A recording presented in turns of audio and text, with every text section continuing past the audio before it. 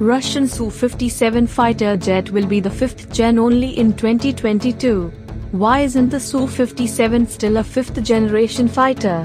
In early 2020, Russian engineers and developers of the project experienced difficulties in 3 areas: stealth technology, engine, and avionics.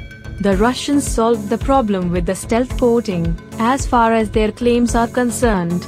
Lastly, a Russian journalist posted a video showing the cover being bolted, not riveted. For many people, this may not be a problem, but the bolts emit larger radio frequency bands, and at one point, the stealth effect has already, because the bolts release it to the radar. The second problem was the engine. The Russians are serious about solving this problem and expect to have a more powerful engine than their competitors in 2 years. But the engine played a significant role in the refusal of India and China to participate in the project or buy fighters.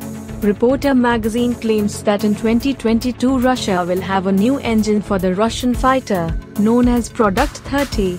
This engine is staging 2 of the propulsion of the stealth fighter. Precisely in the same period of the new decade, the Russians expect to receive a larger quantity than the ordered dozens of Su-57 fighter jets.